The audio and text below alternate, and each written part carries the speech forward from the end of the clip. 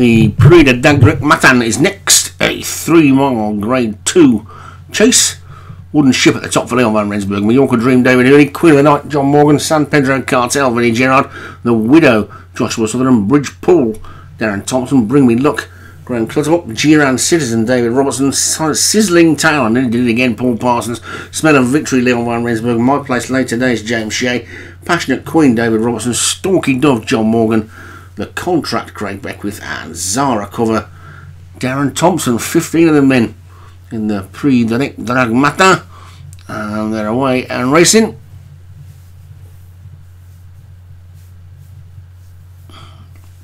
And Stalky Dove out into the lead, the John Morgan front runner.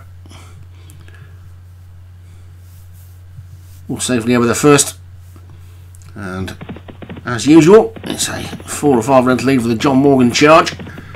With Bridge Pool in second, Zara Cover third, then The Widow and Queen of the Night, and The Contract and San Pedro Cartel. After that one, so passing the winning post then, you can see sometimes they pass the winning post on this side and sometimes they pass it on the other side. Strange old track all tight, but anyway, Stalky Dove in the lead. From Zara Cover. And Queen of the Night and Bridge Pool, Bring Me Luck is next as they take the third. Sizzling Tail just struggling at the back at this early stage of the race, but there's a long way to go yet.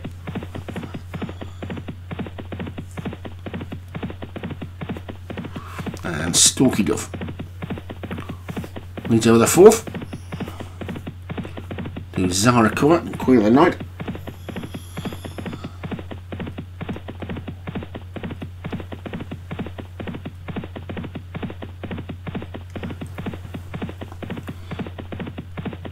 Over the fifth, mistake there was by Giran Citizen as they jumped this funny gate thing. So we're seeing that today. We're seeing a football pitch in the middle of the course as well, so presumably this is a different part of the track to what we've used previously today. Or I've not been paying attention. Anyway, they get over that one and they are well strung out now. Not really sure that top class horses should be jumping over railings like this, but there you go. Passionate Queen, the back marker, obviously doesn't like it. And he's attempting to tail herself off, I think. Stalky Dove is in front, getting over the next. From Bridge Pool in second, The Widow is third, then Queen of the Night and Zara Cover, Mallorca Dream, and then Smell of Victory. That's that little group. There's a gap of a couple of lengths then to Smell of Victory and Giran Citizen, My Place Later Days, Wooden Ship, Sizing Tail, San Pedro Cartel and Bring Me Luck, and then finally Passionate Queen, who's now being pushed along, but he's getting back in touch with the rest of them. Obviously hoping no more of those railings turn up.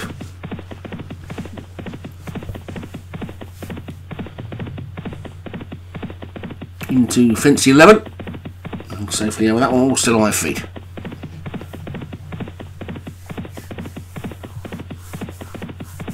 And come past the stands again now.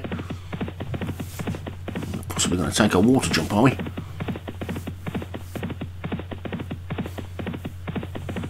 Indeed we are.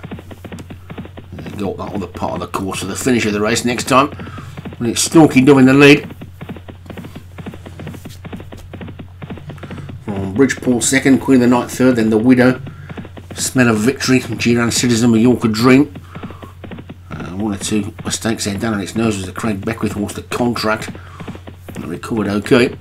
Stalky Dove continuing to show the way home as they're heading down towards the final mile, just 8.5 furlongs still to go. Stalky Dove in front.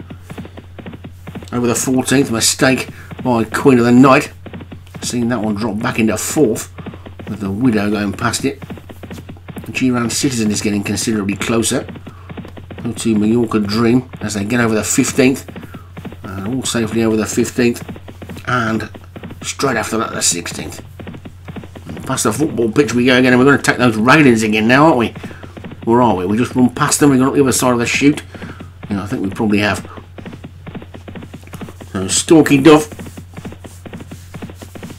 they're being joined by Bridge Paul as they take this ditch from the Widow in third, then Queen of the Night, then G-Round Citizen. A big gap back to the rest of them, are headed by Sizzling Tail. They've got some ground to make up those as they take the 18th, and Stalky Dove has regained the lead from Bridge Paul in second. Queen of the Night is third, the Widow going well in fourth, G-Round Citizen in fifth, and there's a gap back to Wooden Ship and San Pedro Cartel and Zara Cover, who are trying to run on. Passionate Queen's making some ground from the back now after not looking interested earlier on, but it's Stalky Dove who's still the leader. Stalky Dove is still 3 or 4 lengths clear of his stablemate Queen of the Night in second.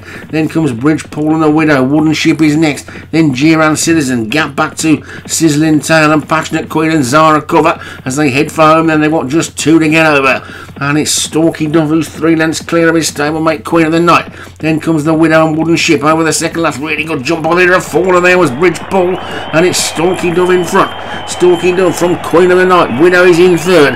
Then comes G-Round Citizen over the final fence. They go slow jump by the leader as allowed Queen of the Night to get into the lead, and Queen of the Night's gone on, but Stalky Dove is trying to fight back. Here comes the Widow in third between these, and as they race into the final half furlong, it's Queen of the Night in front from Stalky Dove and the Widow, and Queen of the Night's going to take it up towards the line. Queen of the Night just holds on from Stalky Dove and the Widow. Big gap back to G-Round Citizen, San Pedro Cartel, the contract Wooden Ship, and John Morgan.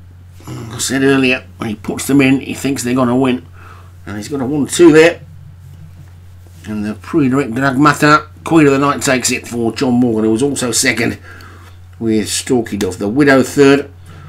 Oh, Joshua Sutherland, G-Round Citizen, David Robertson was fourth. And San Pedro Cartel for Vinnie Gerard was fifth.